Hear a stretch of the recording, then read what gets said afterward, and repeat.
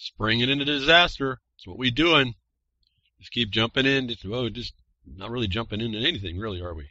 Not if we're being crickets. But we need to jump in. And I don't know what else to say. Everyone wants to fight that. Want to make an excuse. And they want to enter into the problem the way they think the problem needs to be entered in. And my view has been it's not been the proper approach. I come here every week to try and give you at least insights. And thank you for everybody sending emails and requesting insights or thoughts or directions. Appreciate that. It really helps me to feel even though it seems kind of scattered and I know it's ad hoc, I just bring it together. I just use the notice, the notice to us as a jumping off point to each week, hopefully touching something somebody's interested in. And because each thing it's all based on what you choose, not really more than that. Appreciate what all you guys and gals are doing to start stepping into understanding a little bit better. And those of you and it's now becoming more and more, and I think maybe since Clint Richardson's group has taken his advice and tuned in, and I appreciate all that, all that are doing that. A lot of more of those guys are coming in or wanting to know what my thoughts are, how do I approach this? What do I do? What's my methodology? And that's a little more difficult. I've thought about that for a long time. I think I take a lot of that for granted, but it became over a long time. And part of the problem was it came so slow and so methodical that I've had to build whatever my approach was over the time of the new, as the information gets compiled. So I'll try to provide. Maybe I'll put more thought to this. I've been thinking about it actually for a few days, actually a couple of weeks, as the questions have been coming. How do I explain? How do I approach all this? And it is a very important question, so that's why I'm putting some time into it. I don't know if there's going to be a simple answer to this, and I don't know if I'm organized. My mind's organized enough to be able to figure out what I do. And all I can say is I've read a lot, and that means you're going to have to read a lot. Not a lot on the internet. That's why I say focus on a thing to do, not an idea to follow, just an idea to learn more. Get something substantial to work on, and that's going to be a whole lot quicker guidance. But you read about those things, and you start reading not just what you're told, but how it works, how it applies, how all this stuff and how all this stuff gets put together, and the likely responses you might get within this thing that we're now having to suffer. And suffer means you let it continue to go on. We haven't ended it. We should be ending it, and we don't.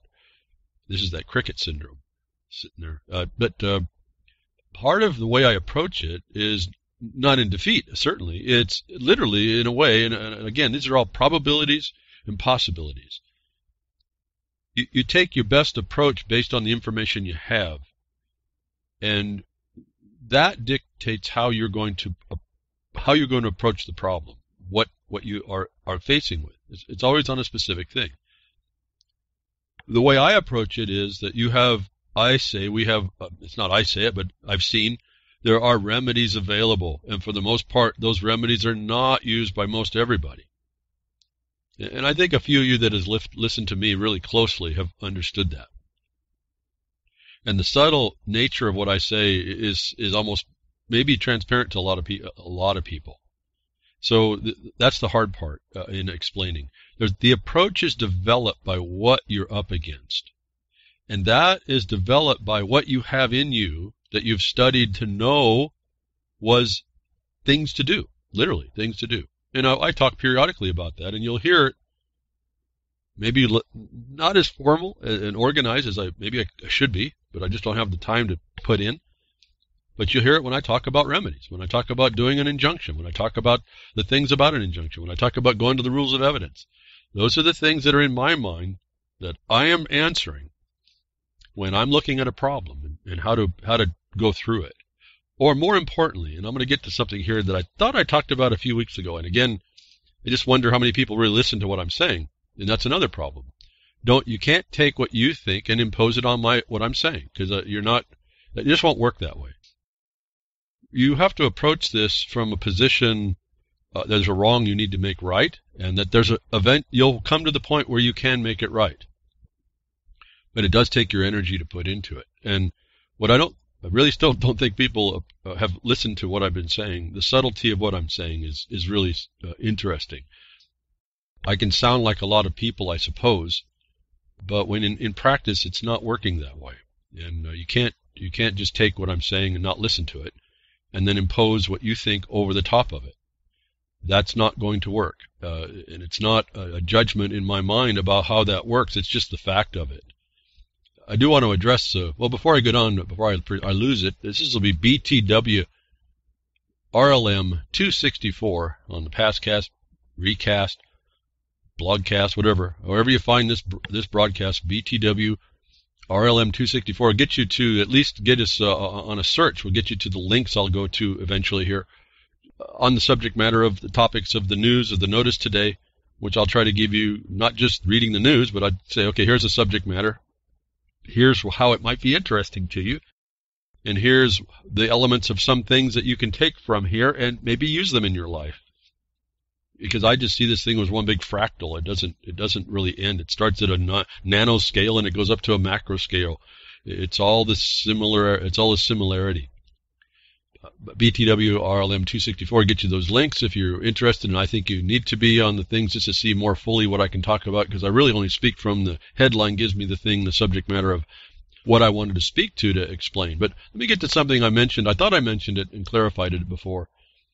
And I get this a lot from people, and again, not a judgment at all, just a response, and I don't like doing this trans broadcast. It's very difficult to discuss this. I'm not making an argument. It's just a position, an observation. But there was a statement made on Freaker's Ball. Moose Girl was saying that you can't get inside the system and fight it. You can't go to their system and expect the results. And she took an alternative position from mine, opposite position from mine. And I appreciate anybody's opinion in contrary. It doesn't really matter that we agree. Are we going to get something done? If we both agree that there's something to be done, and that's the other thing. So this is why I say everyone decides this on their own. But she says you can't fight from inside the belly of the beast. You can't do that. Well, here's the problem with that. You can't disagree with me if you don't actually. None of you. I'm not talking about no Boost Girl. Forget that. I'm just talking about a concept here. You can't disagree with me if you truly don't understand what I've been saying. If you listen, and I'll try to give you an example here, so it's not esoteric at all.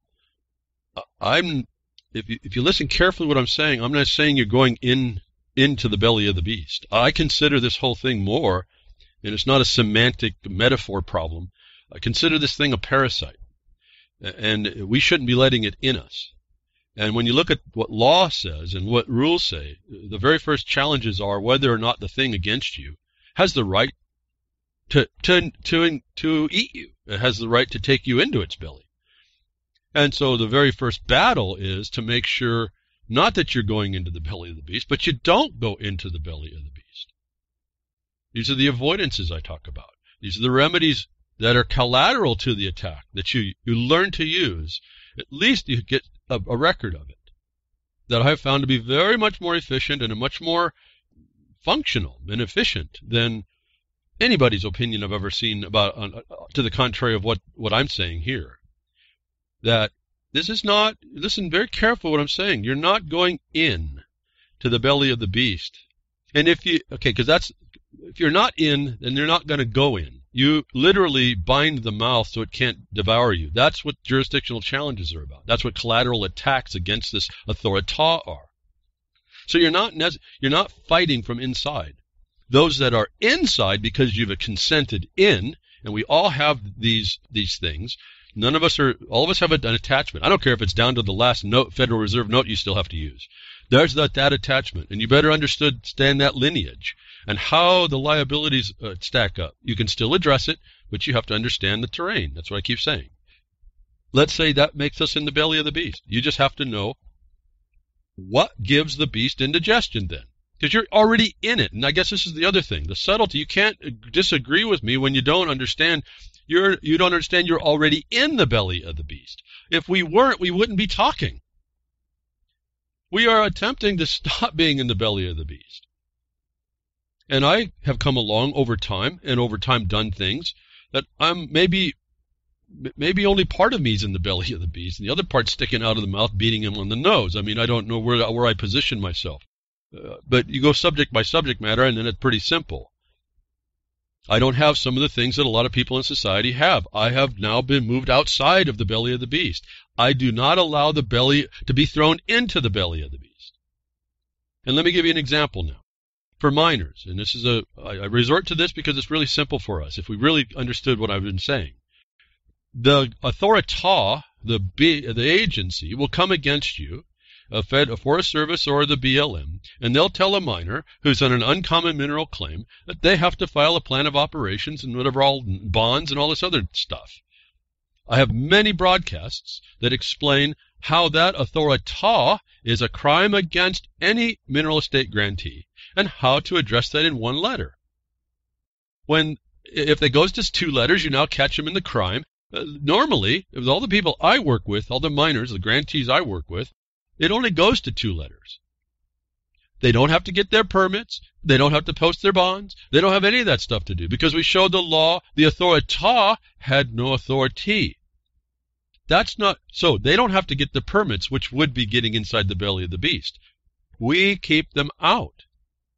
So I just understand what I'm saying. You have to look at the position. You may be in the belly of the beast. Now you want to give the beast indigestion at least. But if you can position yourself outside, there's no need to get inside. And these are the techniques I've been trying to explain. It's not the end-all be-all answers for all the world. It may be an answer for us, for you. And so the subtlety here, you can't disagree with me about getting in the belly of the beast when I'm not in the belly of the beast, or I don't allow myself to be in the belly of the beast. Otherwise, you're in the belly of the beast. What are you going to do then? Do you just give in? And that's okay. I mean, that's a decision every each one of us has to make. Or do you at least give the beast the indigestion it needs? And I give those tools as well. See, I don't really care where we are. Let's just find out where we are. And it's like anything. You find yourself in a condition. You have to honestly assess that and then go from there. And a lot of times it looks like you're literally, this is no joke. You start looking at this. We are thrown naked into a battlefield, literally naked into an austere terrain. And the people that have done that know us better than ourselves. This is not a joke, and this is not something to be trifled with and then disregarded. So when someone asks me, well, how do you approach this? All these things I'm telling you is how my mind works, kind of instantaneously in a way. It's just a process that it goes through. It's very hard to discuss. It goes so fast, I don't know if I can discuss it. We can do it when you work on a problem. Like it goes through, it kind of comes out that way. Anybody that's worked with me realizes that's how it works. And eventually you get enough study and then you do the same thing. You start doing the very same thing. It's just the way this works out. So I know the fastest the teacher will be your own self, getting involved honestly with yourself. But anyway, get to the point that I don't have grantees who are uncommon mineral claimants. We don't climb into the belly of the beast. And the way you do that, and we can go to everyone, kind of throws this stuff around and doesn't want to pay attention. There's an authoritative book, whether or not you want to agree with it or not. It's authoritative. There's principles in it. It's called the Bible. There's principles in it you can follow. That says maintain the narrow path. How do you stay out of the belly of the beast but to maintain the narrow path? Now, I know it's not applied that way, but that's the lesson I got, and it works. And so I have to say, by extension, that's a cool principle. That's a good generic principle. And so that goes into my list of things that work. And that's the beginning of my thought process. That's the foundation from which I start to decide how to do much of any of this. And so I'm not picking fights. I'm not taking judgments, nothing. It's just an understanding. Understand your condition. If you're in the belly of the beast, I'm saying give it indigestion.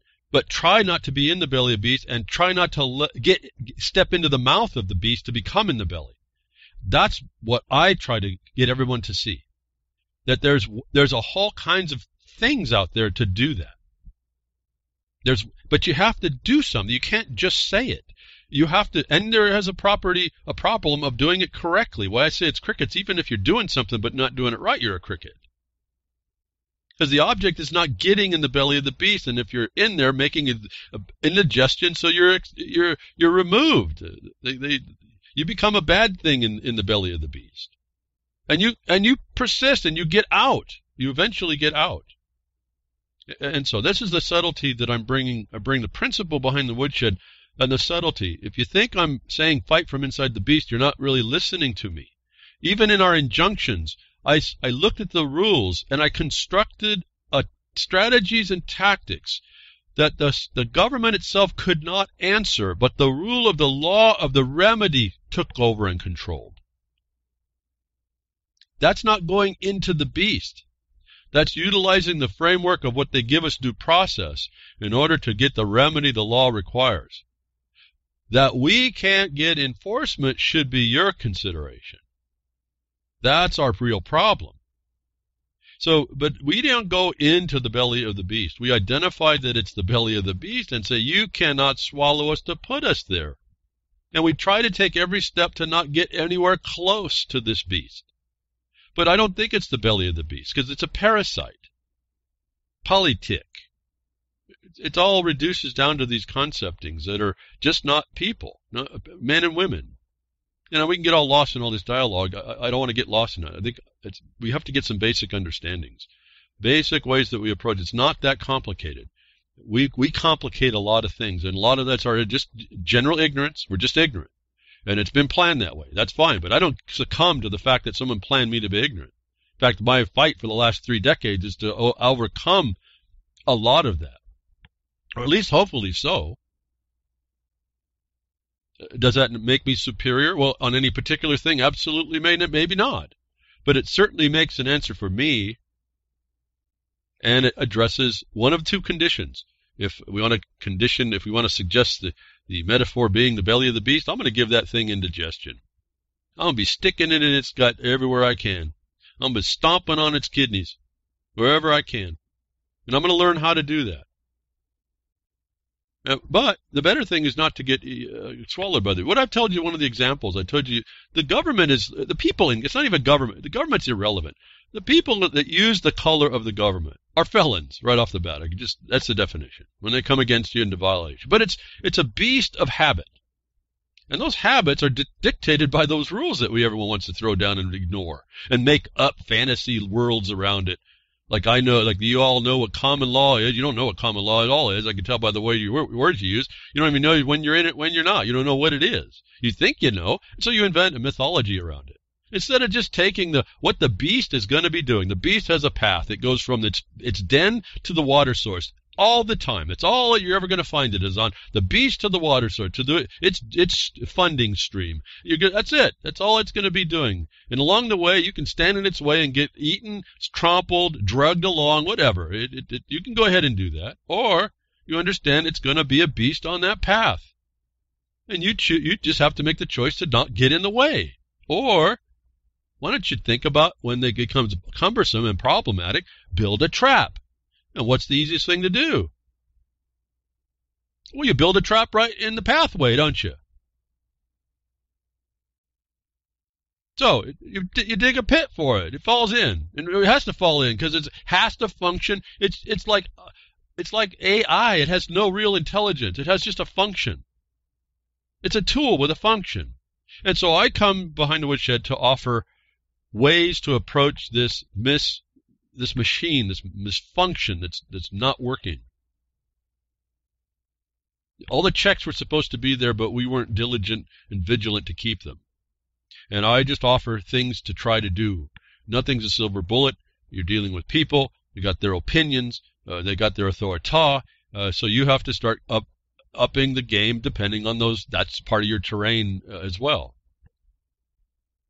And so I thought I talked about this before a few weeks ago. Listen to what I'm saying, not what you think I'm saying. Look very carefully at what I'm trying to get us to understand. Understand each one of us has some decision that we need to make to do. And you're not doing anything if you're not doing it right. And that may take a lot of losing before you start to see what that is. And then there's always the problem of the occupying force.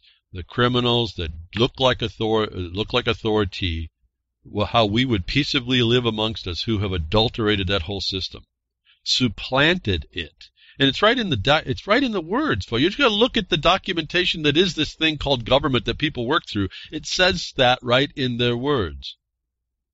So this is not a question for me. It may be a question for lots of people that like to play games with words, but it's not for me. Or want to live in the mythology land, make up stuff. It's not for me. I can find much faster direction just to go to the statutes, the codes, and the things that everybody rails against and say, well, that's the limitations of that beast. What else would I say? As I've told you before, for those of you in the patent stuff and land and grants and all that comes together, relationship, trusts, all this interesting stuff, all man-made, all made up. Yeah, it's all fiction, but it's how we've created a way to live amongst each other. Otherwise, we're pretty brutal to each other. And the first reference is Cain versus Abel. Well, that told me a lot when I realized what was going on there. So we've created a bunch of this agreements on how we live. We call it law. We call it rules, statutes, whatever it is. Well, that government has to follow that. Why would you abandon something that would protect you? Why wouldn't you, those of you that have land and understand a little bit about it, when I explained to you there was a state, and for you all to go look for this thing in your state, that says that there's no judicial authority that can be presented against a patent land which would alter, modify, or abolish the rights that were granted in that petition. Why would you abandon that statute when it offered complete protection against a judicial approach, a judicial case, a judicial department, and that stops the complainant?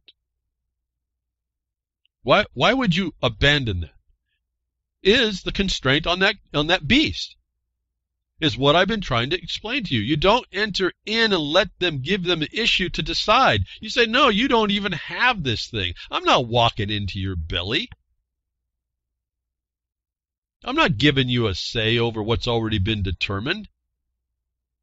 And for all of y'all that believe you have rights and from whatever source, that's what you have started to assert up front. Not because you say so. You find the prohibition against their encroachment. And there's lots of ways to do that. So anyway, I just wanted to clarify again. Be careful on interposing what you believe I'm saying for what I really am saying. And in this case, I don't know how you can disagree with me on getting into fighting from the belly of the beast when that's what I'm trying to allow everyone to see you need to avoid. And once you're in there, then what are you doing anyway? You're going to do nothing? You're going to do everything that's wrong? Or are you going to learn a better, even though you're in the belly, and give it indigestion? And I say there's the facts inside that you can pull yourself out anyway. You can crawl back out. You can cut your way through the wall, as gross as that might be. The beast is just this fiction. And everyone makes a big deal about it, but doesn't know how to deal with an illusion. Understand that. You're dealing with an illusion. That's the fact. But it's dealt with in a particular way. And so all I've been saying behind Woodshed for a decade now, as broadcasting, has been these things, these principles. Any approach I have is how to take the available tools I've found over my decades of research and what tool would I use on this condition. And sometimes it's not a direct path. Sometimes you have to undo stuff. Sometimes you have to move it over. You have to put it in a place where you can work with it. This is all part of the strategy. We were talking last night in the RLM chat. What about the original 13th Amendment? Yeah, I've read it all about it. In fact, we were talking about way back in the 90s, the middle 90s. There's a bunch of people pulled together all the proof that the original 13th Amendment should be the original 13th Amendment. And is it possible to use that today? And my suggestion was, why waste your time? When you see what they did, not the so-called patriots, but the system did with that, you realize it'd be a waste of your time. There's an easier way to get at those guys, and we did that in 2013, just so you all remind how this all integrates, when we sued the Bar Association for treason, and they defaulted. Think about that, folks. You sue them for treason, and they default. A binding agreement between you and that party. This is your bar system, your Bar Association professions agency of each state and the federal government, running your life. We sued it to enjoin it from its methods of doing what it did. So, We can get at it much easier. Forget the titles of nobility as a problem, because what are you going to do? You're going to go up against them and give them the answer. The decision has that answer for you, and it's not going to really turn out. You're going to be just wasting your time, if nothing else. Notwithstanding that, I still offered, if someone was truly wanting to get this issue forward, there would be, in my mind, a way to do it. So it depends on what you want to do. Now, it intrigues me a bit. You could get it on the record that they're not going to recognize a duly enacted law, constitutional law, which will define that you don't live in that established government. You live in something that's a fabrication, a simile. That would be fine. That would be great. You get a record. That's the foundation we laid in 2013 kind of thing. You just laid the foundation. Move it from opinion into fact. You move for a declaratory judgment was one of the observations I thought might work, that these proofs prove that the original 13th Amendment should be saying this instead of what it does say. And then you see what the court will respond to. And the combination of that is to move for an equity remedy, which is reformation or rectification. It's very rarely used, but it's there. When you go research this stuff, it sits there to do, and the court can redirect what that law should have said. Now, that's pretty interesting on its own, but some of you may not find it interesting, but it's interesting to me. It sits there to be used. I don't know if anybody does this stuff. No, we all complain about it all. But ultimately, it's irrelevant, because at some point, these people are occupiers, and it's easier to get them in a different way. And I think after looking over the view, I chose a path I thought I could execute on. And it worked out. Me and my colleague in the mining district. It worked out. It worked out to the point of a default judgment. Again, this country, United States of America, has set up its judicial system. It doesn't work so well at the point and tells you it gives you the judgment, it doesn't do the enforcement. Now we're looking at the real problem. And there's too few people that truly understand it. No, they'd rather make up all these mythologies in their mind instead of looking at what the foundation is that we've been laying, and other people may have laid. I've seen some other things now coming subsequent to that prove what we're saying. But again, we have a problem, and this could be anyone you choose. And I say choose the one for you, and you don't have to put yourself in jeopardy. Choose the one for you that you want to make right. Why? Because you need to get back in the habit of becoming a vigilant mass with the rest of the people that start educating themselves of what's really going on, not what you're making up, and have factual basis for it, not an opinion. And this is the difference. You're not getting into the beast, you're identifying it. You're identifying it for the beast that it is. It's a parasite. I had a long time.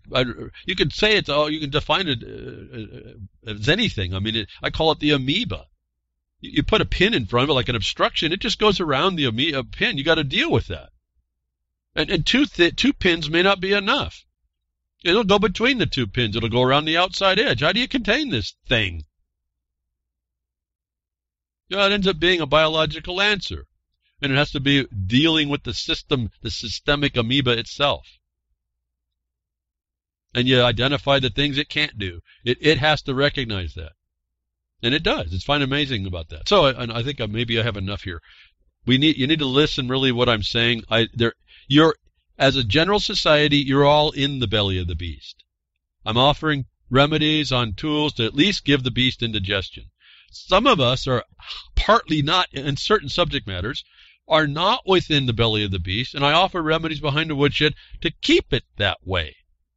That's the ideal point if we're going to be attacked. The ideal place is the system, this beast, to recognize its limitations up front and not come and talk to us at all.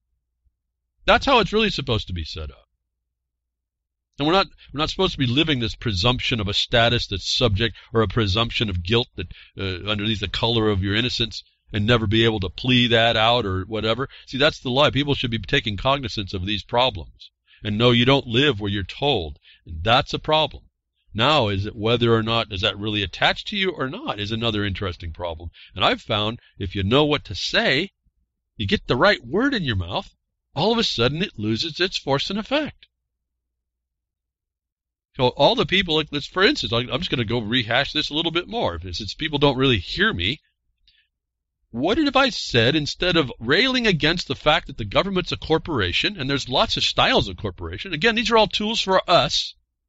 They're a fractal of our internal organization as well. We have organs, so we're organized. The state has organs. It's organized. And there's a function that goes on inside these things. When you can address that on its level, you're the creator essentially of that, and you understand its limitations, why would we have a problem with it? It's because we don't understand that, and we don't know what to say up front when someone comes against us without that authority. And we start to buy into it. It's kind of like I was trying to show you last week, and I'm fascinating that nobody listens to this stuff. Very few listeners. Not as bad as the aluminum altruism YouTube. That still only has 6 views, folks.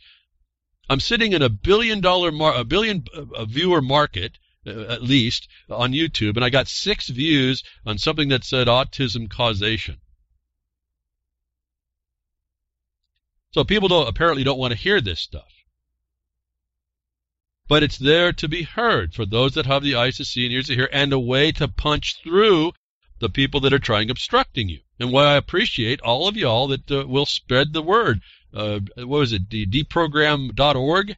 Thank you very much. I happened to accidentally go through looking for some other information. Happened to go along your website again. de-program.org. There was like 800 visits to one of the podcasts. So I thank you very much. Don't know how many listened, but at least they went there. That's a whole lot more than the 6 on $1 billion market YouTube.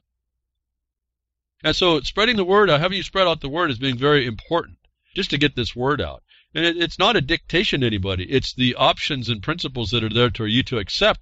Whether you do or not, I don't know about all that. I hope you do. I said I don't come here to hear myself speak, really. Talk and talk at you or argue with any of you. We have a lot of fun otherwise. I really would not be doing this if it wasn't such a dire thing. But if we're not going to get together on these principles, we really don't have a chance. And so understand where I'm speaking from. If you would stop imposing upon me something I'm not doing, don't put yourself in that mental constraint when that's not actually going on. And when you do that, you'll trap yourself. And again, I just these thoughts are just so fleeting in my mind. Remember, just a month or 2 ago, maybe it's been quite a few months ago, I had a conversation with Clint Richardson, and I was saying, this whole thing it's a perception management, and you better be in control of that. And you can bring on as much servitude as you want. I choose. And I was explaining a bit to him on how this works. You don't allow someone to wrongly put a title on you or whatever. You avoid it, but you make sure that's a defamation at some point. You have to be very strict about that. It's not that you're hard-headed, because if they attach a millstone around you, you're going to sink. And I was saying, you really have to come with this. You truly are innocent, even of the impositions of what you hear is out there to impose upon you. You have to be innocent of that, truly innocent in your mind about it. And then when you're truly innocent of that imposition, or even the attempt, that raises the alarm immediately, and you can only address that problem. That you maintain your innocence in the face of the oppression, the trespass, the crime, the criminal, whomever it is. And until you have an idea that you are outside, literally, the outlaw, the outlier, until you really understand that that's a possibility and get that, a lot of people are stumbled on their own misperception of what they are happening. And I guess that's why I'm taking a whole lot of time here to explain this. Do not impose upon me what you think I'm saying when I am telling you right now. On one aspect, you are already, this whole world essentially, but the whole society of the United States is, as free as it's been told, is in the belly of the beast. So that's the fact. It's not that you do something to get in. It's not something you go somewhere to get in. You're already in there.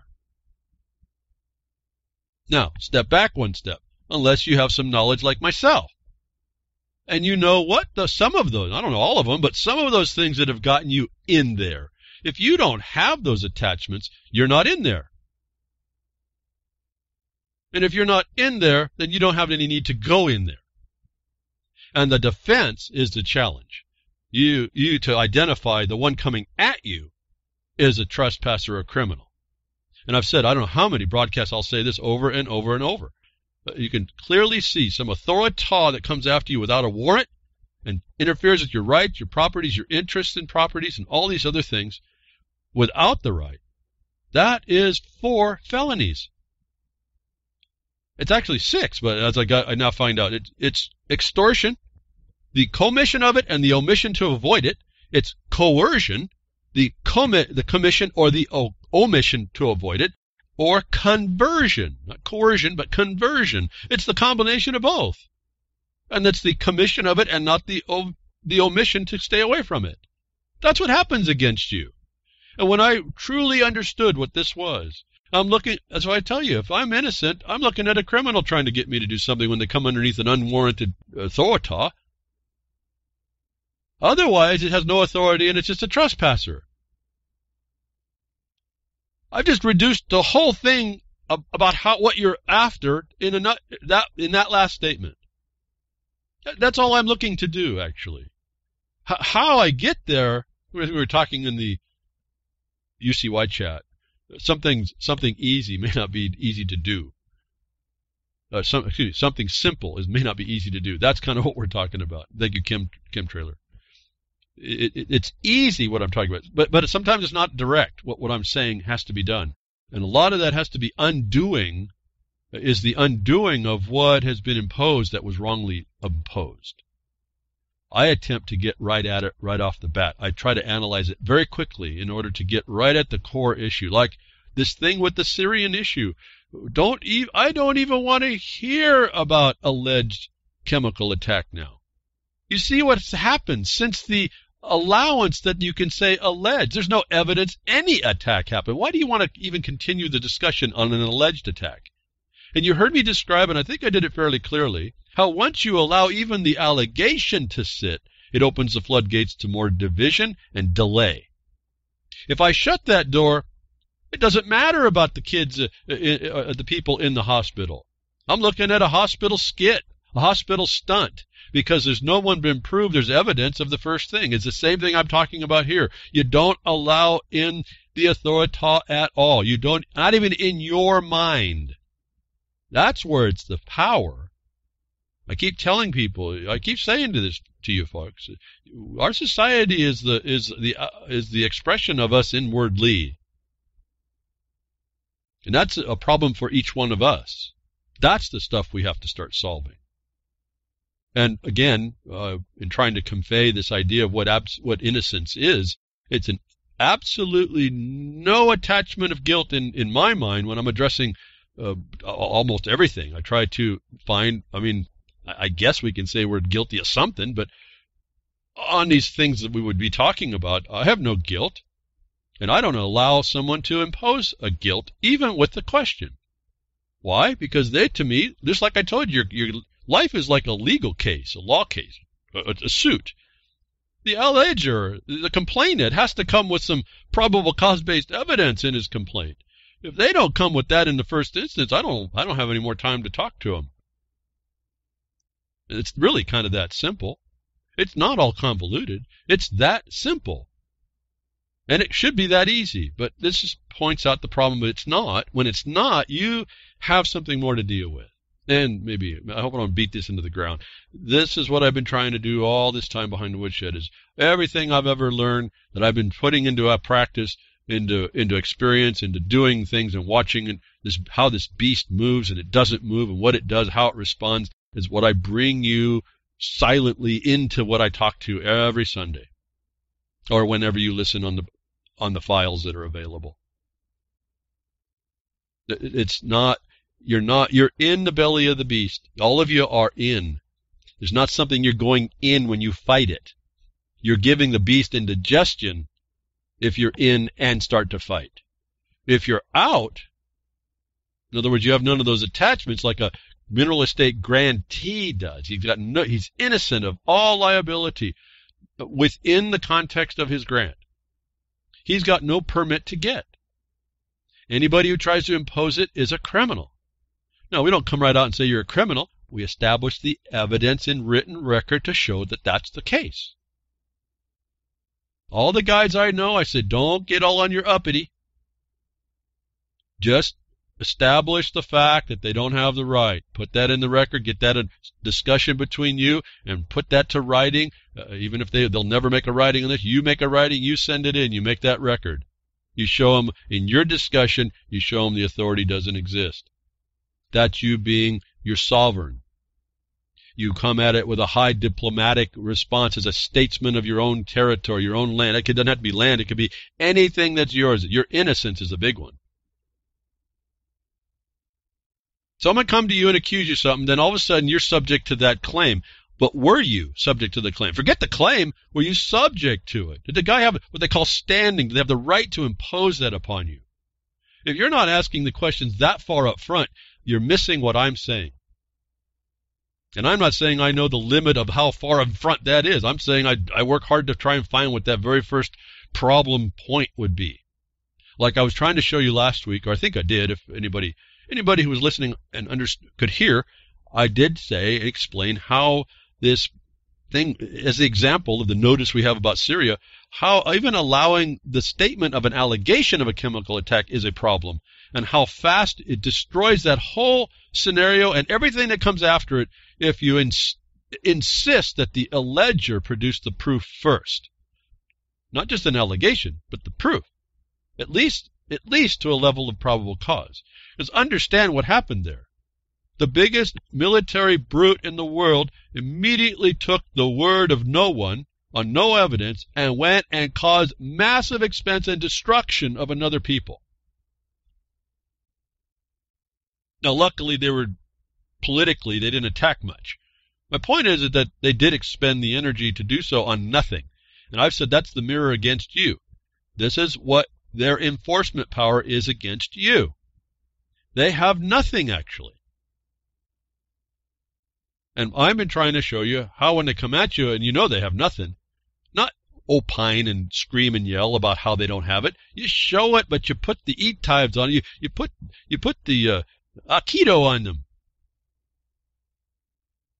And you get them bound up in their own problem. That beast now gets tied up. They get tied up by that habit they were supposed to have within the construct that was made. And a lot of that's pretty good, actually, the constraints, if we were just to get it to work, instead of just complain about it. Okay, so important to understand, you're in the belly of the beast. You don't go in the belly of the beast more to fight it. You actually give it indigestion. All right, so if you're not in the belly of the beast, which means you don't have all these connections to the system, and they come after you, now you just make sure that they don't put you in the belly of the beast. That's not going into the belly of the beast. That's saying you're the beast, and I'm a man, or I'm a woman, and you don't have the right to do what you've done. Now, that takes innocence. And there's a lot of presumptions at work, and I know all that, and that's what you're responding to. You're responding to this infiltrator on peace, this trespasser upon peace. Because your very point about having to address it is non-peaceful. And it predicts an adversarial condition, doesn't it? So the one coming against you who has no right anyway is already making war on you. And I'm not okay with that anymore. But conditions are such that you just don't, because you say so and think so, that ends it. There's people out. Genghis Khan is not someone you just tell to go away. But he's got his horde, and he's not bashful to call it if it's not right there waiting. And so there's realities about all this. And I suggest strongly understanding what those are and go in your power and strength, in your knowledge of that, and start to do something about it. Because if we don't, listen, the writing's on the wall. You see it happen. I report it on it all the time. It's very rare that we get this situation here, something that has been involved in all my life. I've had to hear about this problem. In fact, my father was in the military at the time when this all happened. But here we have a light that now starts to show that it's maybe possible for some kind of sort of peace. Now, I know it happened a decade ago, and this may be a false start, but who cares? At least it's an attempt. Better than throwing missiles and slings and rhetoric and lousy sophomoric words at each other. Two Koreas agree to end war this year. Pursue denuclearization. That was a cool story to me. I saw a video, very, very historic. You need to find the video. The North Korean president, or whoever he is, Kim Jong-un, walking over the imaginary border of the North into the South, and then walking back hand in hand with the South, the premier, president, whoever they are, walking and standing and greeting each other on the other side. I don't know why that just seemed like a big and immense thing to see. All my life I've heard about this problem, and we see the United States fomenting all this nonsense. And I don't know much about all that's over there, and I don't know those people and their distinctions and differences, but at least there's another step forward to peace, rather than the saber-rattling, nuclear power, nuclear threat rhetoric that goes on like two school children. It's totally so foreign to my thought about how the world worked when we had the word diplomats and statesmen. I can't tell you how much of a literal shock it is to even to have just witness what's going on in the world. That's us, folks. That's still us. But I wanted to make just a short statement on this, the two Koreas. Yes, it would happen. Tried to do 10 years ago, and it got interfered with. We know that the external pressures to do certain things, and the geopolitics sits there as a pressure as well. I'm really encouraged. Whatever the gameplay going on, and I think Kim Jong-un has done an excellent job in bringing his nuclear power up in order to make it a bargaining chip that makes this happen. Pretty cool what he's done there. I don't agree with all, and I don't like the impression I see. That's not the point. The point is that we have ways that we can work as statesmen amongst each other to bring peace. This was a big deal in my mind. I was really captivated by the imagery. I know it's imagery. I know it may mean nothing tomorrow, but it's there. It's an example. I thought it was important. It would be great that those people anywhere just stop being enemies. It would be great if the United States would just step back. I understand all the geopolitical nonsense that goes on, and listen, Cain versus Abel says all these nations are going to war amongst themselves. We're not going to fix that. That's our problem, not the United States. That's people problem. We either have to literally come to the higher awareness and work this thing through. Why I say break the revolution, the wheel of the history of revolution, break it. We need to get into some better, higher awareness on how this works for better. Not what we see. So anyway, interesting. I thought I was pretty captivated by the video. I felt, again, it's one of those symbols. It's just one of those historic symbols. And I hope they do follow through. And I hope they can do what they need to do. And don't know what else to say. Why can't we do that everywhere?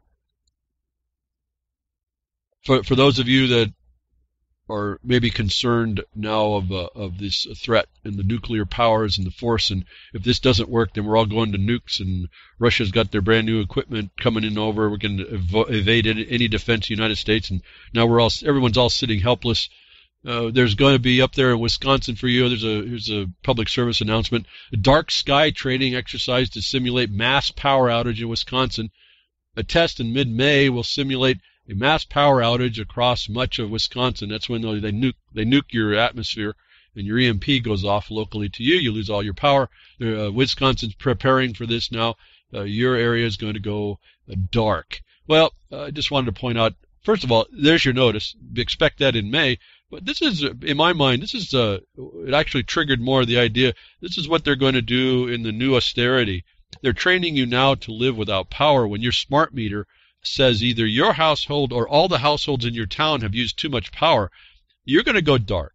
And so they're just getting you used to that right here. I just wanted to point that out. Nothing more than that. Great, whatever they're doing. Just understand that this is setting up the testing on how people respond. Maybe you take this as a note for those of you that are preppers. Figure out how that works and understand a short-term dark period is not going to be like a long-term one because your smart meter or the system grid needs to be knocked down because you're just wasting too much carbon. Interesting statement here from, I don't know how much I want to say about this, but there was a question put out on the internet about talking to this condition that we live in. That what was interesting to me was I speak behind the woodshed for a lot of these things, and it's like, again, not many people listen, and the word doesn't get out, or the word's being blocked and it's not getting back out. But I have a little bit of trouble with this guy, but I don't have trouble with this guy because maybe in his questions he's exposing his own truth.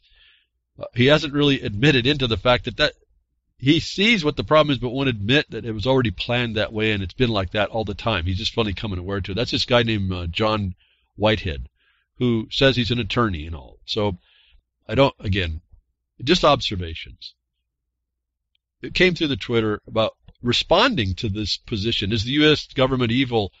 You tell me. And it was through the secondary Twitter, it was a request of what do you say? Well, my observation, when you go through everything that this guy's writing now, what I've told you before, he's pointing it all out.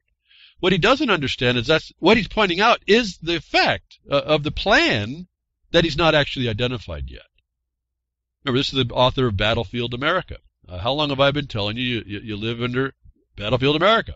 How long have I been telling you live in a war military consequence? How long have I tell you where to find the proof of that? He calls, let me go through endless wars.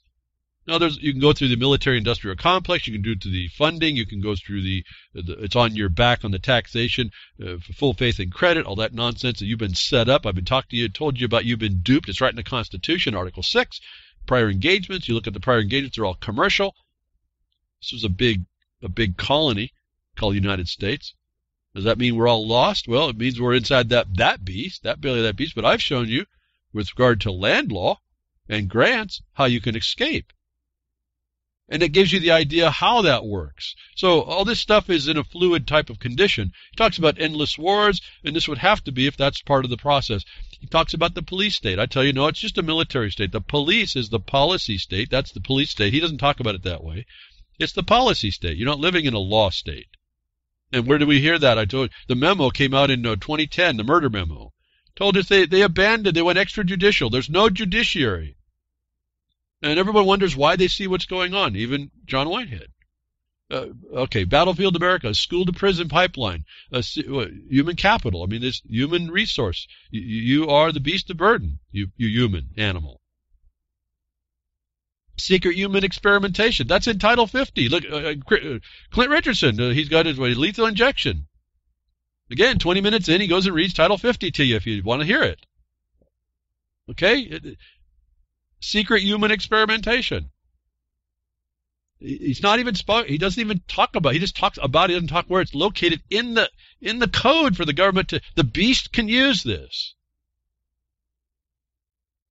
And so he goes on and on, talks about you guys lost in that, going through. I'm just scrolling through, folks. My point here is there was a request about what can you tell me about? Well, folks, behind the woodshed, I've been telling you about this stuff for 10 years.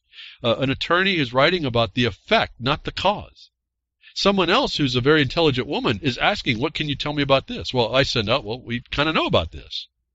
It's all in the law, so-called. It's in the codes, the statutes. It's all, the occupier is telling us what this condition is. And I hear crickets on all this stuff. And intelligent, well-intentioned people are not listening. And if they are listening, they impose their thought about what I'm saying, their prejudice about what I'm saying on what I'm saying. And yet, it's all explainable. Anyways, I better say enough there. Another good article, but it's not going after the cause, and the cause means it's a plan, and the plan is our problem, and we can solve that if we all get together, stop being divided.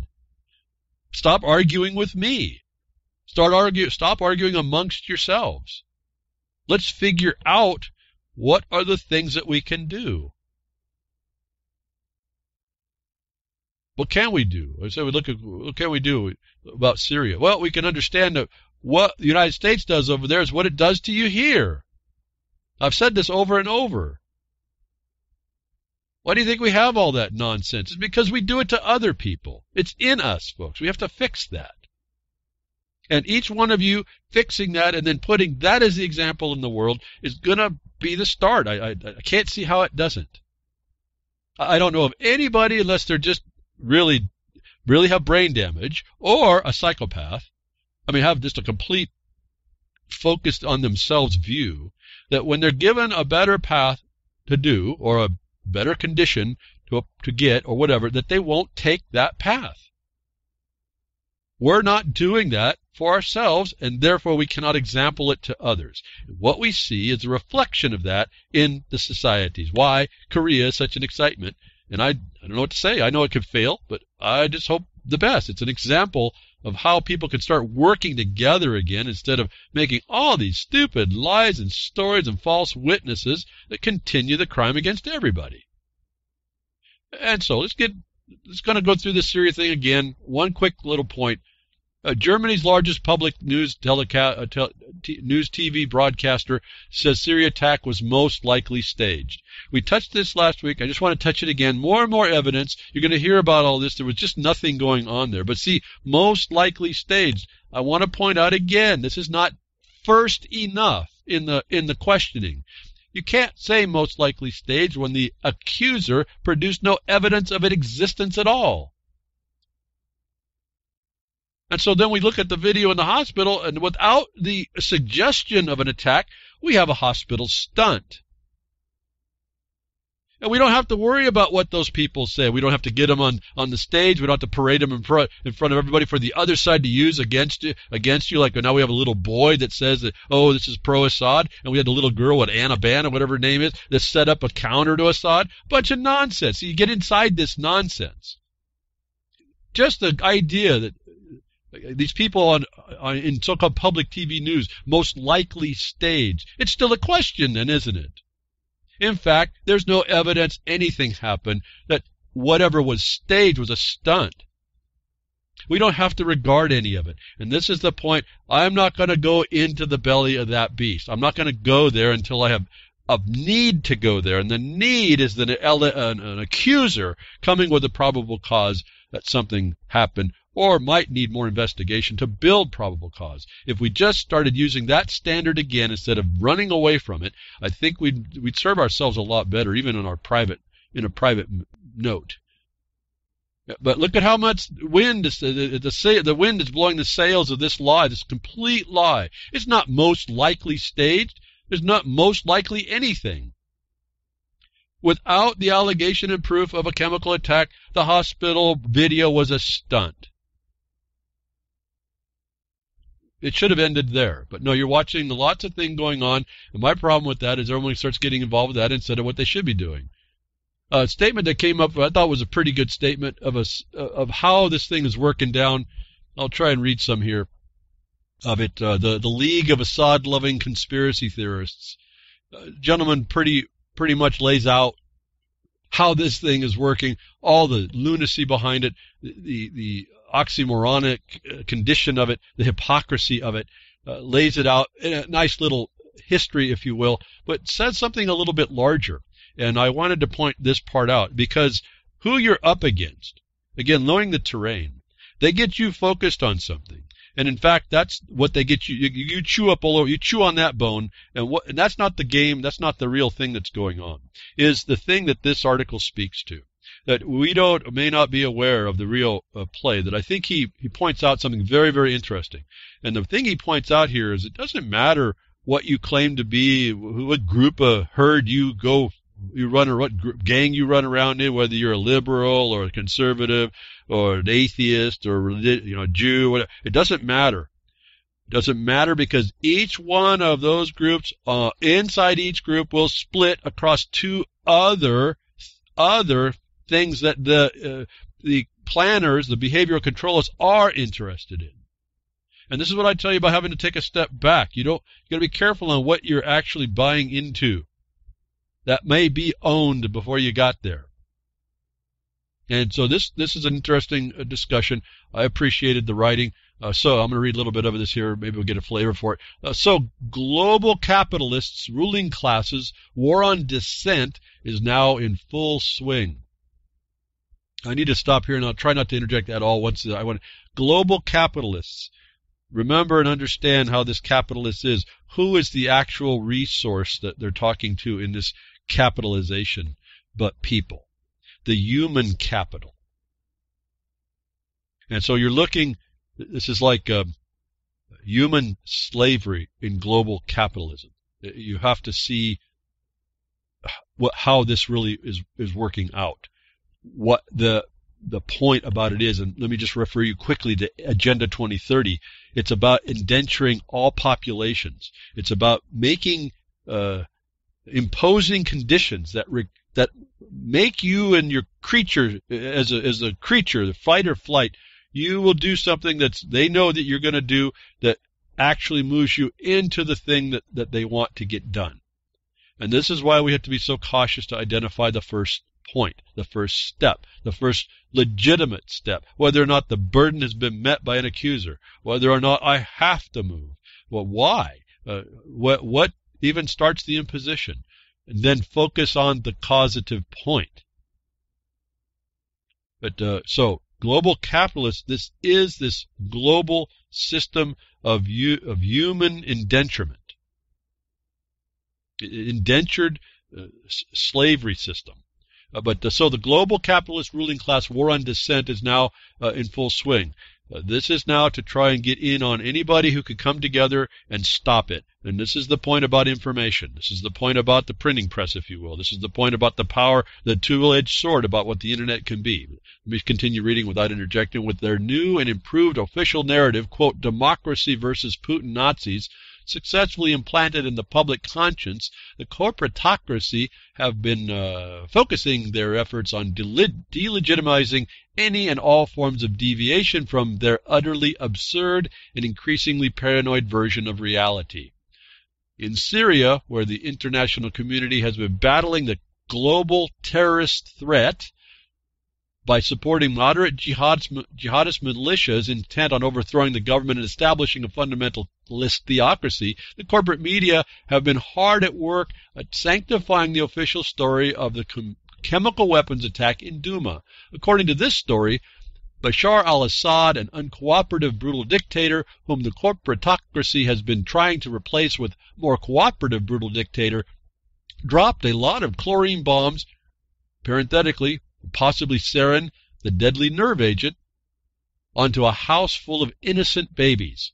He did this on the eve of victory over the moderate jihadist militias the international community has been supporting in their 8-year attempt to take over his country, slaughter him and his entire family, mount their severed heads on spikes, implement nationwide Sharia law, and then go out hunting homosexuals and heretics to gruesomely behead on YouTube. The evacuation of these freedom fighters was already being negotiated, but Assad didn't want to miss this last chance to sadistically gas a lot of women and children and have the Western corporate media broadcast his war crimes throughout the world, or something more or less along those lines. This gratuitous baby-gassing massacre could not be allowed to go unpunished, so Emmanuel Macron and other senior members of the international community hauled Trump in off a golf course somewhere, or wrestled him away from the Guerrilla Channel, and ordered him to order a complete, pointless $150 million series of retaliatory missile strikes on assorted, uninhabited buildings containing zero chemical weapons of absolutely no strategic value. The corporate media and their paid menagerie of military experts and other talking heads took to the airwaves to celebrate this demonstration of international resolve, as did investors in Raytheon, Lockheed Martin, and General Dynamics.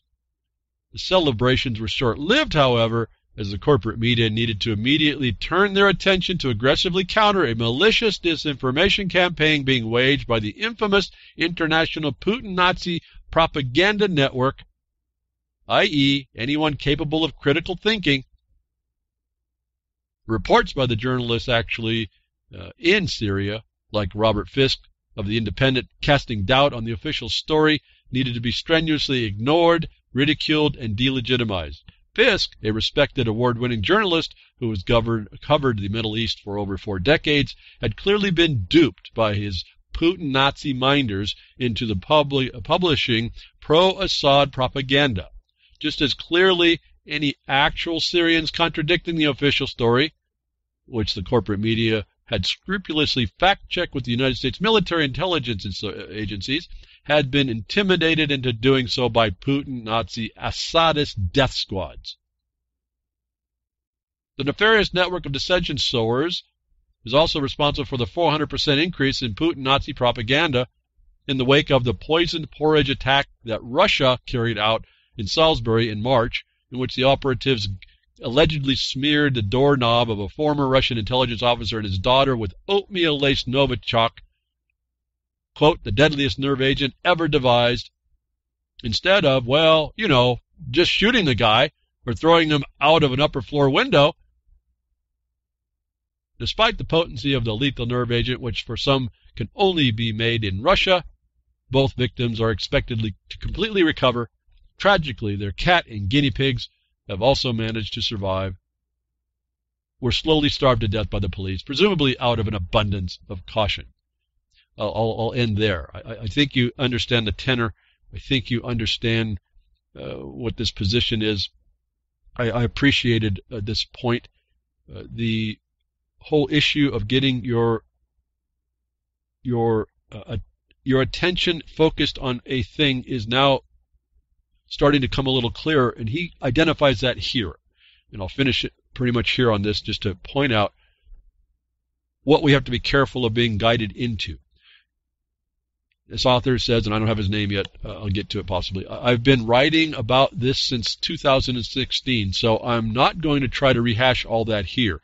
The short version is, Western societies are being divided into two opposing camps. Two extremely broad ideological camps, both of which encompass the traditional political division into left and right. Let's call camp number one the normals, i.e., those who support and conform to the values and ideology of global capitalism, regardless of whether they identify as conservatives. Let me repeat this here, folks. Is that all of y'all, and you'll just be tens on, doesn't matter what you feel, it's what you're going to be divided by someone else's needs. Whether you be a conservative, a liberal, a neoliberal, a neoconservative, or anything else. If you are any one of those groups but fall into the values of the ideology of global capitalism, you'll be considered a normal. All of you all with those very same ideological bents will also be looked at depending on whether or not you look at it a different way. Let's call the camp number two the extremists, i.e., those opposing globalism or not conforming to its ideology, regardless of whether their identity are socialist, communist, anarchist, fascist, anti-fascist, jihadists, or whatever. While, of course, real politics conflict still taking place within each of these two broad camps, the global capitalist ruling classes are less concerned with the left-right equation than they are with normal extremist equation. This is the battle they are fighting currently. Short of some sort of miraculous event, it is a battle they are going to win. They are going to win it by demonizing anyone opposing global capitalism as one of any another form of extremist, as Islamic extremist, Antifa terrorist, white supremacist, black identity extremist, anti-Semite, a conspiracy theorist, an Assad apologist, a Russian bot, a Putin Nazi propagandist, or whatever. It doesn't really matter what labels they use. The point is, anyone not conforming to the globalist capitalist version of reality is an enemy of all that is normal and good. How much and how often have I said the very same thing? What I have done is to look at this from the past coming forward, saying this is all in the works. It's all written. And those of you that want to know how my thought process works, this is how it works, in part. Looking at the terrain, seeing where the most probabilistic horizon is, planning, because they have much more power and organization than I do, planning for that to be the truth, and essentially planning for that future on how I would oppose it, understanding this dynamic, the dynamic where you'll be labeled. You'll be called something so they can marginalize you. So what have I done? The thought was, well, you can't get into name calling. You can't get into ideologies. You can't get into any of that. What was one of the few things I noticed that was objective then? If it's not the so-called, everyone wants to say it's not the law, the statutes, the codes, the printed, the black and white. I said, get the black and white in your eyes. All this is in there. If you can't find it in the black and white, then you're going to be one that's going to be labeled as an opinion. Once you find the narrow path, which is the black and white, they can't throw you off of it, and they have to answer to it. This is why what I keep telling you works. This is why when we talk about the consensus process, which is one of the methods, dispute resolution, that's what this is. Divide and conquer, but bring together after it's an outcome to come to by a facilitated process. They use your antagonism against each other against you both. A lot of people use the Hegelian dialectic. I talked to you about practice, all that stuff. Yes, but now you got to put that in practice, the actual practice. How they use it against us. And the only thing, when you start finding out that these people that do this have documentation, they'll tell you all about it. Like this consensus process is unconstitutional, does not use any statutes, does not use codes, does not use any due process methods, but attempts to get you to consent by whatever means. You realize you have to look at that and realize, well, then the only protection is what's constitutional, statutory, codified, written down black and white. And 100% of the time, we have approached these people that do this planning and behavioral controls and whatever, and societal controls, 100% of the time, they're stopped dead in the tracks. Their beast cannot move, because their beast can't move in the law. That's not their environment. So what we are experiencing today literally is the beast, because it's not in the law. And the government of the United States said it's not going to follow the law because it said it went extrajudicial. There's no judiciary it's expecting to be accountable to. And the people were crickets to that. Why I went to crickets. Why I continue to go to crickets. And if you're listening to what I'm saying, I'm telling you how you avoid this stuff or counter it. And it stops dead in its tracks. This black and white I keep telling you about, this law that lots of people want to say, oh, I know better than, is the stuff they have to regard. And where you find the ones that protect you or protect a condition or protect a situation or obstruct the ability to move within the context of legitimate government, the way it was supposed to be set up, these people are killed. They cannot move in that environment. Their whole definition is that they exist outside of that. They really are the true outlaw. And then without any confirmation at all, they're completely a foreigner. By definition, folks, this is the thing I'm trying to tell you. If you read the black and white, they'll tell you where they are, and you just have to decide to go, how are you going to combat that? Well, if you know where they are, you just make sure not to go do that. If they say they cannot use the law in order to do what they do, then I say you need to use the law. Whatever you think it is, I'm saying you go find to use the law they can't touch. So there's the part of the methodology. I'm looking within the system. I can't overthrow that. I can't change all this. What I can do is take what I find as I find it and maneuver through it. And these are the kinds of things I come to talk to you about here, that this gentleman who's writing this, let me see if I can find it, C.J. Hopkins, American playwright, novelist, and satirist in Berlin, of all places. Fascinating. He sees it. You can see it. This is a global thing, folks. He sees it. You don't have to be in any one particular spot. Literally, this is a global affront.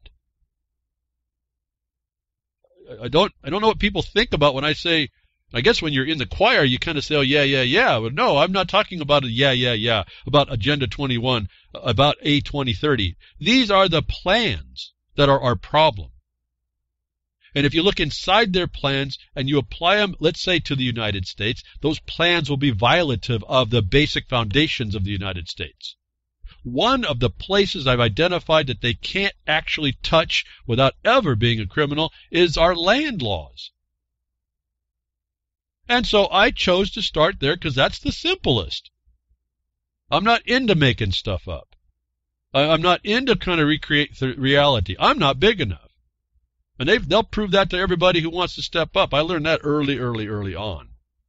No different why I say I looked at the 13th Amendment. Yeah, it's there. Yeah, it's provable. Yeah, it's supposed to be ratified, but it wasn't. And then you find the court cases that say, but, oh, that was just something that happened. We can't change the system now. Now you realize your system is changeable, and it doesn't take a constitutional constraint. You're not living in that constitutional construct.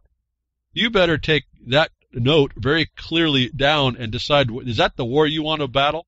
Or do you want to look, okay, that's the game. They just gave me a clue. I'm going to go around another way. That's not the door I want to go through. That's part of what I'm talking about here. And these decisions, the strategic or tactical decisions, are all made based on study. Not me making it up, really reading hard, sometimes having to reread 10 times until I finally get the eyes to see it, what they're actually talking about. So this article here, written by a German, the League of Assad-Loving Conspiracy Theorists, is exactly what he points out, is exactly how you're being played.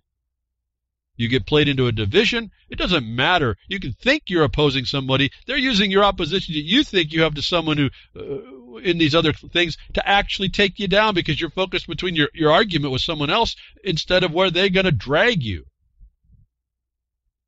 You're too focused on your fight amongst each other with your ideology instead of looking at that someone's using that against you, taking you someplace completely different, and you'll never get what you either one are talking about, ever.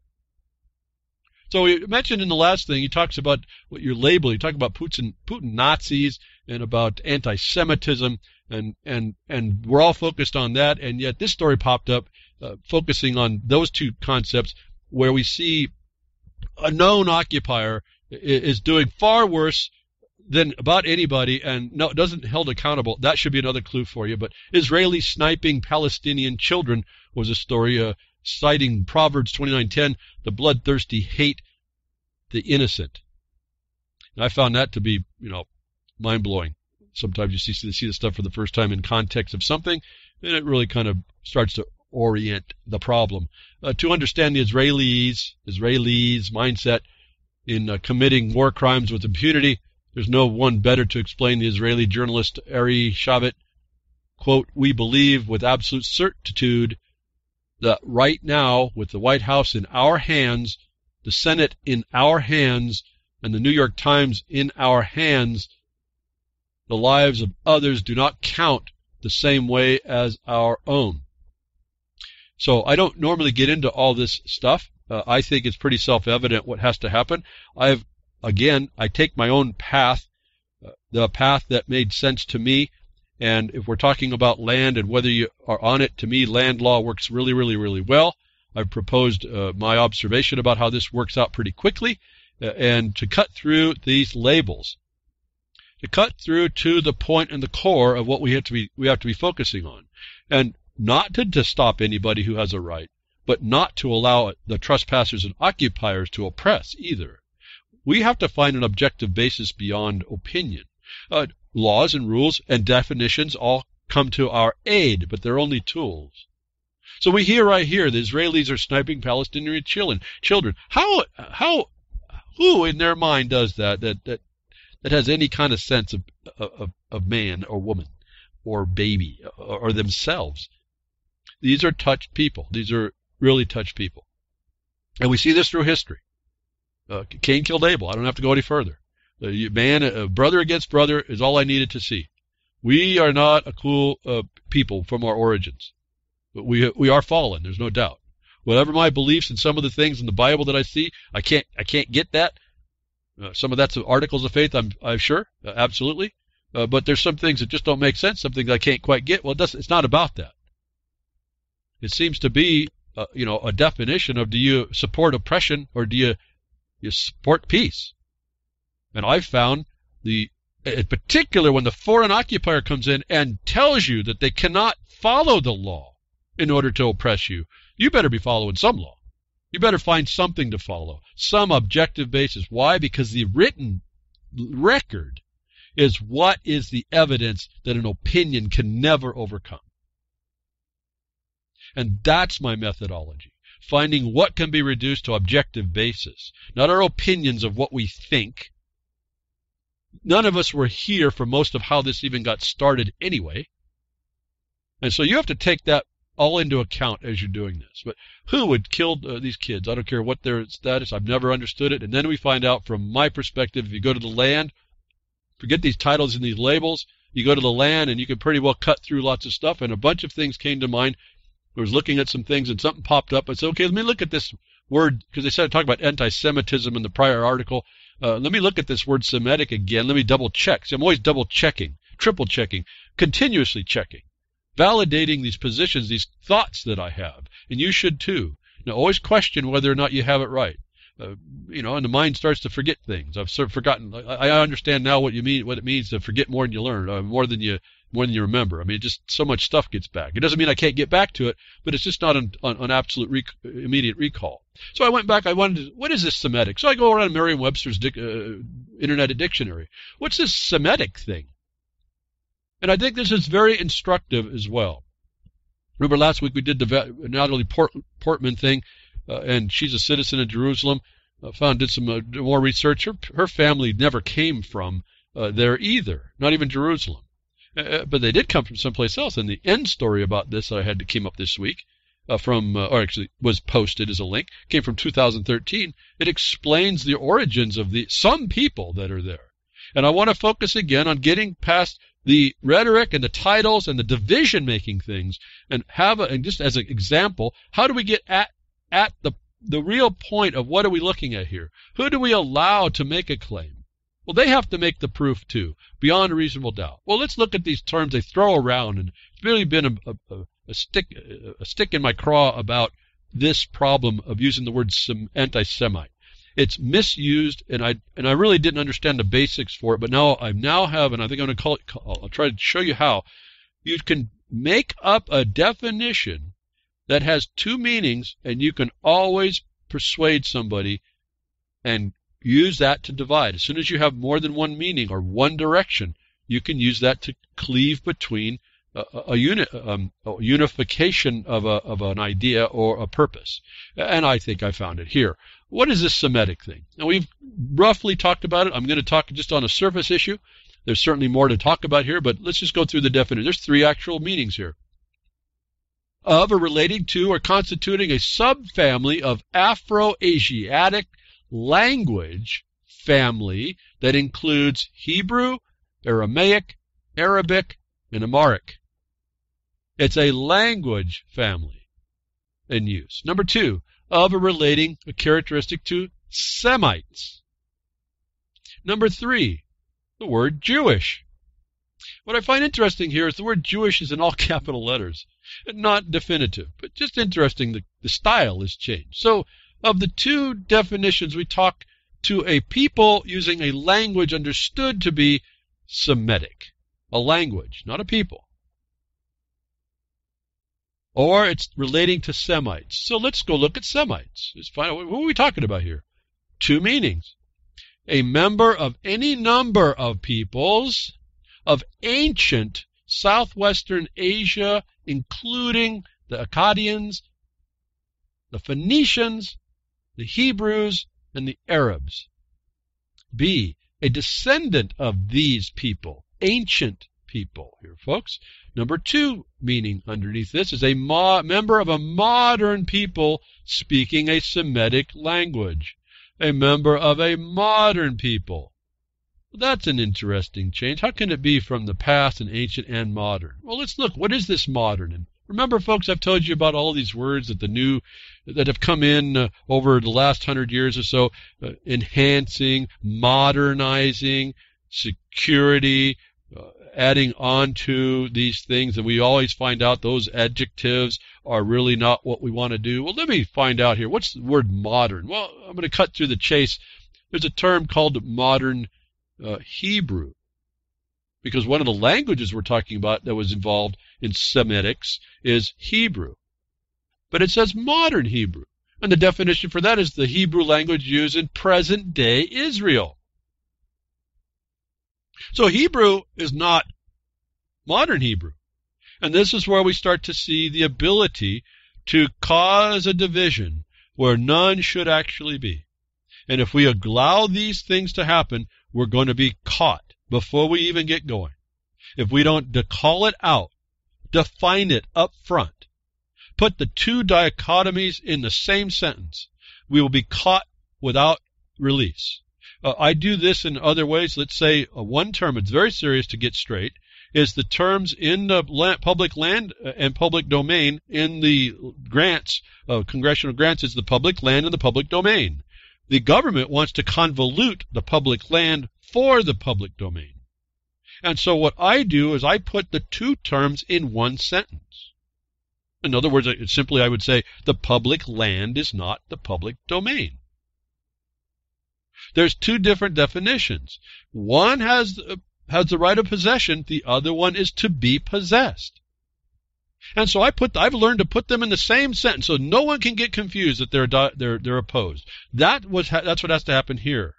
In this throwaway word called anti-Semitism, it's done that way because they've encroached with a new definition that does not include just an ancient, but also a modern division. That we are talking modern Hebrew. So what is this modern? Let's get to the word. 4 definitions. Of or relating to or characteristic of the present of the present or the immediate past, contemporary, the modern American family. B, of relating to or characteristic of a period extending from a relevant remote past to the present time, modern history. 2, involving recent techniques, methods, or ideas up to date, modern methods of communication. As an example, number 3, capitalized.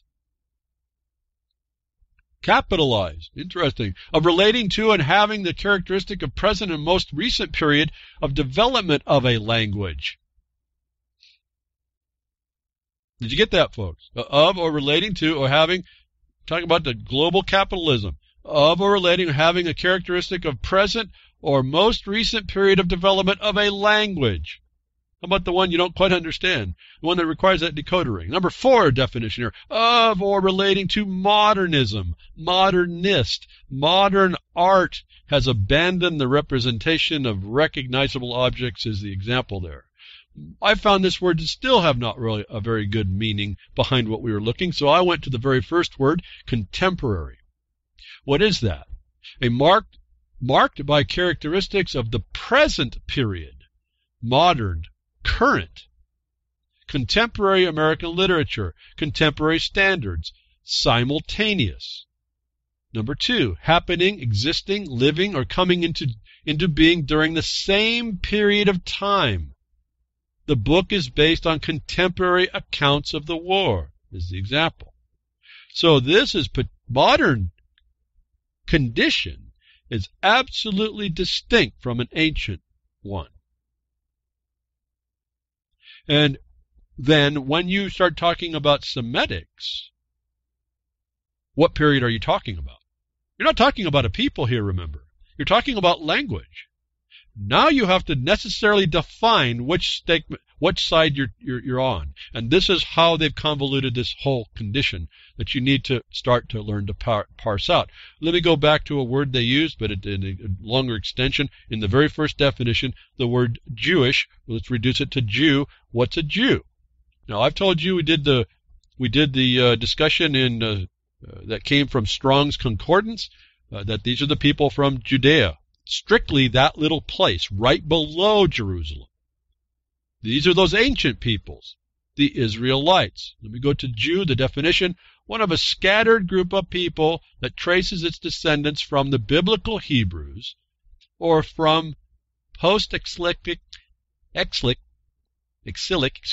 adherents of Judaism, Israelite. One of a scattered group of people that traces its descent from the biblical Hebrews or from proselytic, I'm not going to get that one again, adherents of Judaism, Israelite. Number 2, a person whose religion is Judaism. Number 3, a subject of the ancient kingdom of Judah. Did you hear anything about modern there? Maybe if the religion of the today is, if the religion that's being followed is Jewish, is Judaism, yes, but does that tie to the land? And does that tie beyond language?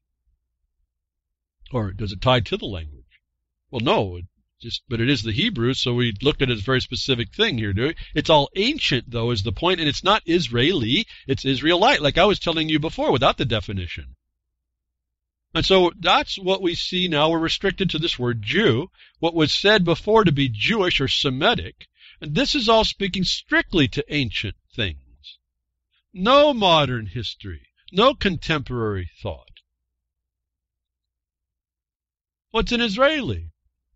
By definition, a native or inhabitant of modern Israel. There is no old Israel. It's a modern Israel.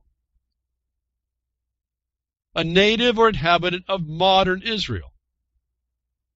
Now, while we can see a Semite could be Jewish, it's not necessarily actually Semite. And then we're only talking about a language on top of that. So I guess just speaking Hebrew would be sufficient, I suppose. It doesn't mean you have right to the land there, does it? Here's the point. Israeli and Israelite are two distinctly different people.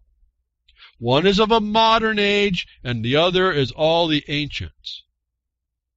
And those people are many peoples. What the current modern one is an imposition and fraud. It has yet to prove its right to be there. The people have yet to prove they have right to be there. And I don't disparage anyone their right to be there. Understand that. But you are looking, that's why I think you're looking at this understood internationally, this international community so-called, recognizes the people that are there are really occupiers. They understand what we were talking about, the Balfour Agreement, which wasn't supposed to be a plan. Someone picked it up as one. But these people you're talking about that have the right there are from the ancient people, the Israelites, not Israelis. When you use the word Israeli, you're talking about the modern people, which don't, by definition, have no access. They don't even have the right to make the complaint. If I can put it in the context of the prior discussions regarding your probable cause in a complaint, you got to have the proof. What you're witnessing here is a change of definition in order to allow the division. And I'm trying to explain the last few weeks without really focusing on it, how you cut through that division. And one way you do that is you put, in this case, Israeli and Israelite in the same sentence like I've been doing here the last few weeks. One is not the other. And we can say loosely, those that use the Hebrew language are Semitic. That's not the anti-Semitism that you would actually find when you're against the people. Those are the peoples that made up the first group, which were none of which were Israelis. In fact, I don't even know if any of them were Israelites. They were just groups of people. And so I'm trying to point out, as best I can, that we necessarily need an objective basis. I would list these definitions, if I had to, bullet point these definitions pretty clearly right out. I would have it in my mind how I would use that in case, with what I see the arguments to be. And all I would want to do is qualify in the beginning, are you the modern Israeli or are you claiming to be an Israelite? That's my first, without getting too deep, and I haven't done a deep analysis, but that would be my first question. Are you of a modern clan, of a modern political movement, or are you of the ancient people? And once they say one or the other, you can decide whether or not you need the proof. They made the claim, they have the burden. And so to me, I told you this before, I think this land issue is land decided. If you can prove your blood to the land, and I don't know what else to do about that, then that's it. If you can't, I think we got a problem, and a big one. And when you have a whole bunch of a world that allows this problem to continue, the world has a problem. It's in us, the people of the world, that has a problem. And another point, and so this comes on. All this discussion comes to this little story that turned up in 2013. And there could be plenty of other discussions about this. I'm just going to go with this one right now. I wouldn't even go this far. I would stick with the black and white definitions and stay right there in my determination of whether or not I want to hear more. I don't want to hear about your religion. I don't want to hear about your rights. I don't want to hear about what you want to do to the Gazans, the Palestinians. You don't have a right to be there, period. You're done. You show that you're an Israelite or one of the tribes that are there. Now, maybe we have a different thing. And then you show someone there that's violating you. Then maybe we have a discussion. But here's some genetic proof. Because, listen, they've been trying to figure out how everyone's over there right now that we can see by definition they cannot prove genetics. When there was a genetic test done, there was an article that came out in 2013, The Origins of Ashkenazi-Jews, who most recently from Europe, has largely been shrouded in mystery. But a new study suggests that at least their maternal lineage may derive largely from Europe. Though the findings may seem intuitive, it contradicts the notion that European Jews mostly descend from the people who left Israel and the Middle East around 2,000 years ago. Instead, a substantial proportion of the population originates from local Europeans who converted to Judaism, said study co-author Martin Richards, an archaeogeneticist at the University of Huddersfield in England. Let's just stop there. You can get this. You can read the article. Understand what he just said, what I've been saying. You can believe any religious belief you want. It doesn't mean you're the people from a place. And we find out the Semitic has to do with language. And so speaking of language, it doesn't necessarily mean you're Semitic in the context of having a place. We see here on this study, good, bad, or indifferent, for whether you want to believe it or not, evidence that the people that are coming in now, actually originated out of Europe. What was interesting about this story is that they apparently do not issue out of the Caucasus Mountains, which most people say they would be originated out of, which I thought was kind of fascinating myself.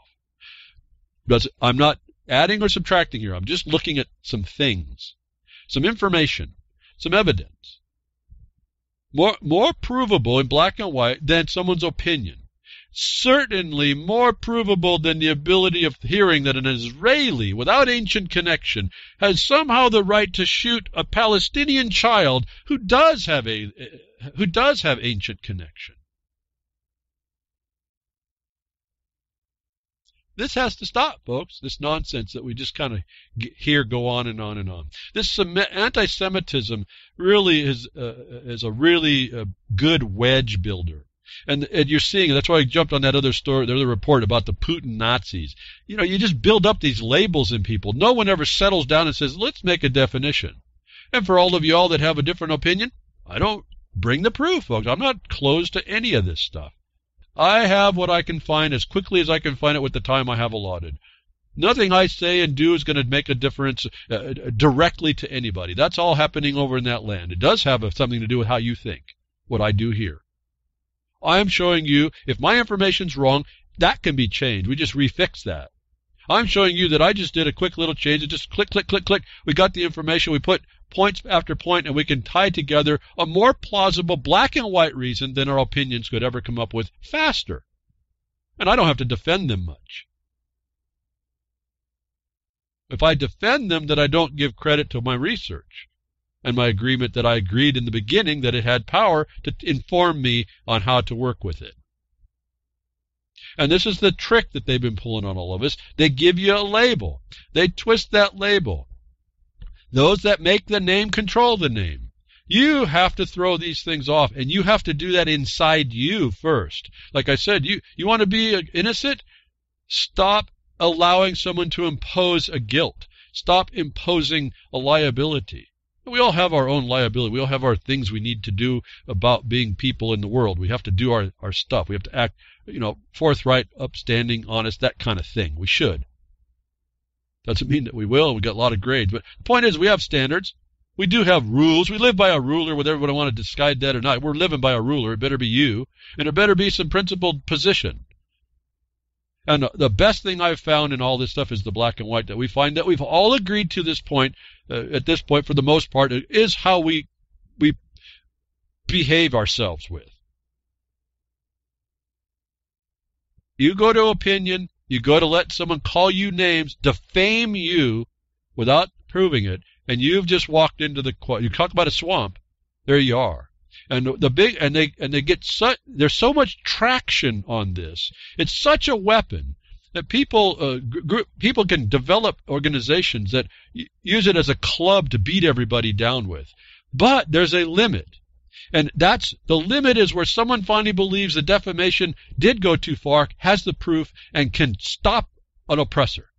And this evidence came up in lineage with this Israeli anti-Semitic thing, groups and peoples that we call them snowflakes and all that, taking this so-called they put everything on their chin or something. I don't know. They can't. I don't even know how to describe these people. You're triggered, folks. I mean, just like the world was supposed to guarantee you something. In light of all this terror and horror, no, we're going to be triggered now. But the SPLC is one of those groups that took on this cause for the victims of the world because it's so good of a tool and a weapon against all y'all in dividing you up. But here's what happens if you want to step up. What I've been trying to suggest to you. Southern Poverty Law Center scraps its anti-Muslim hate list. Remember, this is supposed to be it's the go-to organization globally for how to protect people against hate mongers, hate crimes. They made a list which someone called out in them was a defamation upon them. And when they finally got called out, this is the people that will use anti-Semitism against you, how they got to the Muslim thing, and they will say that you are something, they will title you a name and defame you, slander you, libel you, and you'll take it. I want to read the story. Somebody didn't. They challenged what that defamation was, and we see here that the Southern Poverty Law Center is not the objective basis it was supposed to be, and it can be attacked, and it will have to respond. Do you do that in your life? Do you make people respond more correctly, folks, or do we just take it? Do we let these bullies use these terms in order to gain advantage and cause division instead of calling them out? And I certainly don't believe I played any part, but remember, just weeks ago, I called this problem out in the SPLC because on their own website, again, you go to their own black and white. Remember, you go to the terrain you're working on and take it for what you find. And what they said, what was my comment about this that I told you about? The comment in another article is that SPLC's claim to objectivity is nothing less than fraudulent. Why? Because when you go to their website and you look at their mission, it's that they claim that the beliefs or practices that attack or malign an entire class of people, typically for their immutable characteristics, will be addressed. This is the hate thing. You have a belief or practice that attack and malign an entire class of people, typically for their immutable characteristics, you are considered a target by these people. Someone stepped up and said, well, I'm one of those people you're attacking, and they had to back off. Is what I'm telling you, you all have to do at some point, whatever the point is on this. People make these titles, these divisions in our societies, and no one goes up against them the right way. Everyone's too afraid to call them out. A lot of people don't even know how to begin. And defamation, I've talked about this. This is a pretty hard thing to go anyway. There's like 8 outs for someone who defames or libels you. They can just claim to be insane. And so that's a whole study by itself in a way. The point is that someone didn't take it anymore. And they stood up on this labeling. this improper labeling by someone who carries the banner of protecting those that may be oppressed. And they're the major oppressor. Is the technique against all of us. Is one of the methods. They find a victim and they support the victim, and it may be a fraudulent victim or fraudulently described, fraudulently framed. And they get a lot of people to agree because they have the techniques on how to control you. Your mind, your perception. It's all about perception management. And so what perception are you going to allow to be managed is the other thing. And what perception are you casting when you don't act? This is why I say the crickets. What do you think you're doing when you don't respond to this stuff? You make excuses. If you misinterpret what I'm saying on how it works, you're going to find a loss because you didn't do it correctly. That's not going to work. That's just going to actually aid and abet the other side too. This is how exacting this actually comes. The double-edged sword is not a joke. It cuts going both ways. I ask you, find the handle. Find the handle to that thing. Don't be on the cutting edge of either side. Don't be on either side of the cutting edge of it, because it's not about, you're being cut with that. Grab the handle if you can. Or get out the way. Don't even come in close. But I mean, that's not why you're engaged. These people, SPLC are supposed to be the experts. They got finally called on something. And they immediately backed down. The sign of a bully. No objective basis whatsoever. The thing I continuously ask you to find in your life, in what you're doing, in the wrong you want to make right, find the objective basis. Lead with that. Even if you lead by fumbling around, it's better that way than to not have that objective basis and fumble, because they'll catch you quick. They'll catch you up really, really quick. And yet it's simple. Funny how when you do it more correctly, you look and see instead of denying the objective basis, you actually engage it. You actually look honestly at the condition. You actually look and take honest assessment. Only do what you can do. Don't try to be the big hero. Take it slow. It's not a hero thing, actually. Just doing it is the hero. So you just got to keep doing it. You got to longevity in just doing it is really the object. Not just to work for the rest of your life, but because these things are so organized against us, they end up taking that kind of time. Even if you're just putting in, 15 or 20 minutes a week, a day, it depends on your subject. Just a little bit of time all the time, if you can devote, we'll start to do it. Even just getting these concepts, like I've been talking down, just going and doing these basic word definitions, putting them together in a context, not just just because you can read the definition.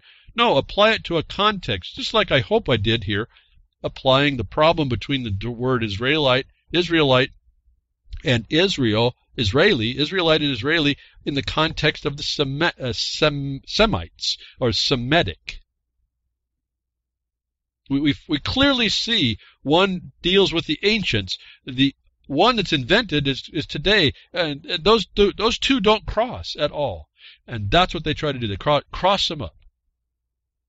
And when you allow that and don't keep that straight, they confound the issue, and they win these adherents to their side. Look at what SPLC has done on defamation. This is the same thing I say about, when you get these people that are attacking you, even the court system, you got to start calling that out. You can't be bashful about how you explain that, but you have to have the black and white approach, not the one as your opinion. You just don't say it's like defamation. You point out. You have the proof yourself. You are the alleger there. You got the accuser. You're going to have to prove that first. And when you do, it's done. Really, essentially, that's done. The work is in the preparation. The work can be in the record. The ultimate work is in setting it up in your mind correctly. Don't work from your prejudices. Don't work from your beliefs that you have it. Knowing. Like I said, I'm always looking to see if I misunderstood something. What can I? And sometimes I'm wrong. Sometimes. So it's just a matter of continually checking your position relative to the reality of things. And so my I mean, if SPLC was doing great work, fine, it's not violating some people, but we see that it violates people. And it's using this division that you saw in the first article that we were reading, that they don't care what you believe as an ideology. They just care that you're fighting with somebody. And they'll get all of y'all that are different ideologies on the same side versus who you thought was a consistent ideology with you, but they'll get them to divide with you. It's like the enemy of my friend of my enemy is my friend kind of thing. It's nonsense. You're not going after the one that has caused that division. And the way you get at the division is by objective basis, not your opinions of it. And sometimes finding the objective basis is a little bit difficult. Some of this stuff is pretty obscured. I ran across something, some links that came to me, pretty fascinating stuff. I won't get too much into it quite yet.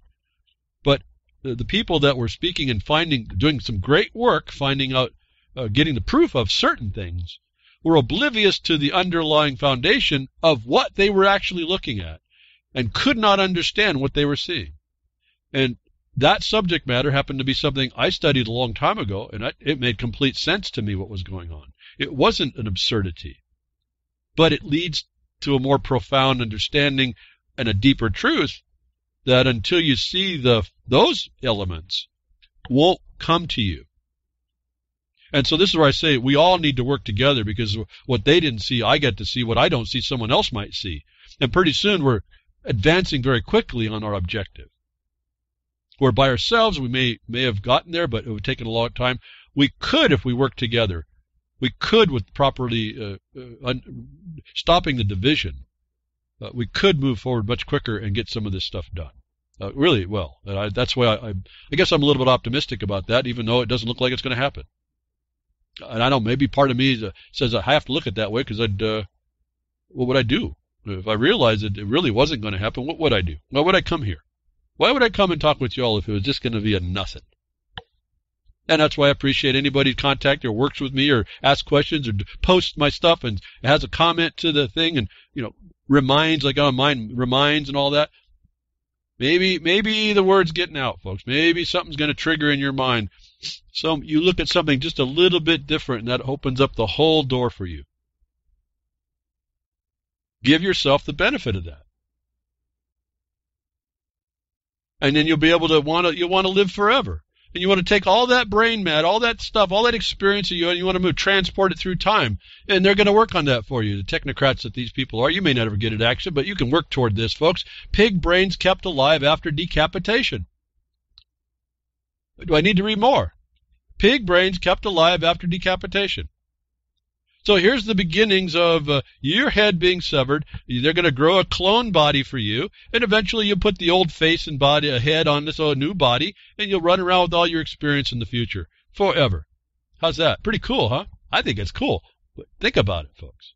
Now, these pig brains, they were able to keep them alive, but they didn't think that they had consciousness, which was kind of an interesting statement all of its own, that a pig has consciousness. But they're working on it, folks. They've already done the first human DNA. Now they're severing heads. They're already doing clones. I don't see the future too far away for you being able to live forever. I don't know how your face is going to be looking in 2 or 3 body changes, but and I don't know how your clone is going to agree. But maybe they make the brainless clone as well, and then it's just a piece of meat, right? And then you just get your head transplanted onto the next youthful body. Anyway, kind of cool, kind of a neat thing, but scarier and scarier as we move along. So as we get into these medical miracles, we also find medical atrocities, and this is where this tends to start to go, unintended consequences and the like. We have truth about Gardasil demands that Department of Justice investigated HPV vaccines. Was on this, and to the comment, I'm going to write an email to a emailer. But if you're here listening, and the question is, I've been getting onto some health issues. That's just a coincidence. There's been many months I haven't actually talked about a lot of health issues. It all depends on what the important information is that comes in during the week. In the last few weeks, yes, I've been talking about health issues. But in the same token, your health is all we got. Our health is all we have, and so I do speak about it. I do not want people harmed, and that's really more of what I'm speaking to here. And as it'll ebb and flow the amount of health issues that I talk about, or tend to want to identify people more in the idea of warning or awareness. Merck has made public their exclusion criteria for the Gardasil HPV vaccine and documents filed with the clinicaltrials.gov for a clinical trial number aka Mother-Daughter Initiative. If these exclusion criteria were known by and applied to families in the United States of America prior to the vaccination of their child, virtually none of the 22,000 girls and boys listed by the CDC's VAERS reporting system as being injured by the Gardasil HPV vaccine would have been allowed to be vaccinated, and 100% decreased HPV vaccinated children would still be alive today. A shocking opening statement. But you can read the tail of the tape there if you want to. This HPV is really being found out now that when you start looking at it, finally, we're starting to get the proof of what these things can do, and gives you your bag of facts of how you are going to approach an imposition against you about using certain vaccines. Again, there's a study that has to be done about this, but notwithstanding that, this one is showing to be no good at all. I don't know how long I've been talking about this one not being any good, but here it is. Now they give it to your little boys too, we don't know why. But anyway, you're going to want to spread this stuff. But it's all based on a fraudulent lie.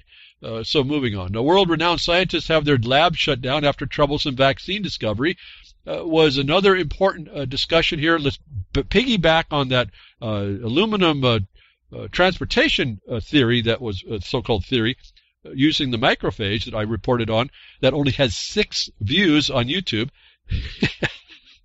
that this doctor expands that awareness. This doctor found, and she's been attacked, and her husband, their lab has been attacked, but they found, just because I'm going to move this along, they found that not only the aluminum gets moved, but there are more metals in these vaccines than they are explaining, and those can be concentrated by the body as well.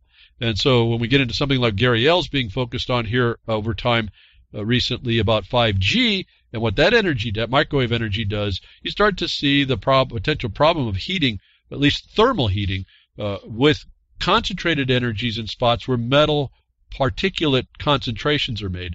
That's what I wanted to point out here. Going to be careful. These holistic doctors are dying. It's another story that's been ongoing. I don't touch that too much. I just wanted to have a link for you. These are, various doctors that are looking at the fact of what actually is going on in these pharmaceutical things, and they just disappear. They're suicided or whatever, or they do their own, double shot in the back of the head, whatever. This is what's happening inside the structuring of the bottom line, and it's at least questionable. If I didn't have any proof, more than an opinion, it starts to look pretty questionable what's going on around the information that you're getting, and why it makes it so much more important for you to work in your objective basis. Work very, very hard for that. They're going to make that all obscured, and it's, again, not good for us. And part of that is I can't see how it's not a plan. Otherwise, why is it going in this direction anyway? Why does the government allow crime against you? That's what permits and licenses are. That should give everybody a clue. Why does it give itself under Title 50 license to hurt y'all? That should give you a clue. All right, so it's pretty writing's on the wall and all this stuff for me. It has been. Quite a few quality people have been bringing that information out, and it's there for you. But you're going to have to take that in and then turn around. You're going to have to use it. Having it in you is not going to do anything. Thank you for tuning in today.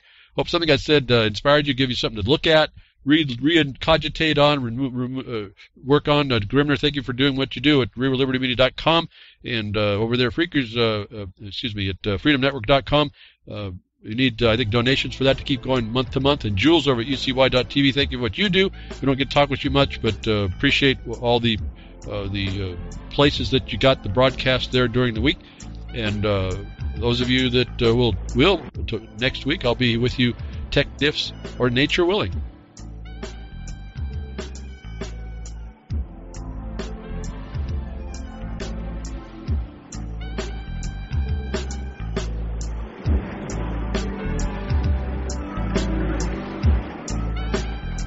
Well, that's another lesson. I hope with today's information you can take it to those that misbehave.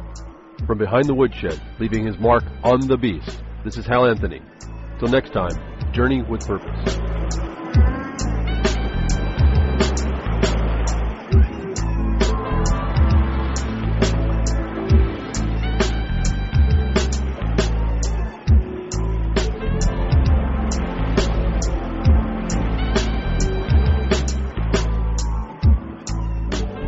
Well, that's what opening up a can of whoop-ass feels like. Son, you just opened a whole case of whoop-ass.